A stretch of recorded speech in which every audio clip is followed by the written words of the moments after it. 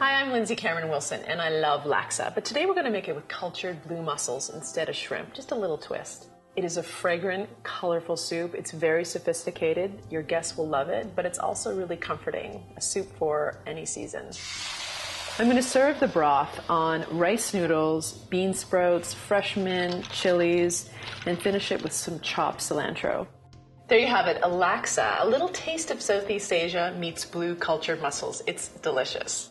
For this recipe and more, go to discovermussels.com.